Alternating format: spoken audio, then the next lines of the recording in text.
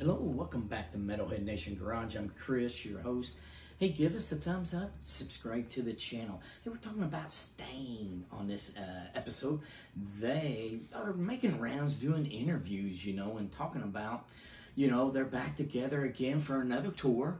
And if you haven't got your tickets, you need to go to their website. You can pre-order tickets that shows in your neck of the woods, members. But they are doing the interviews about their new upcoming album, Confessions of the Fallen, which will be out in September on BMG, and it's their first LP since 2011.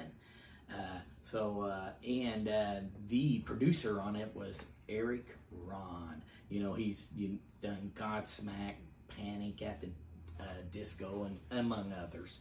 But, he was talking about why it took so long.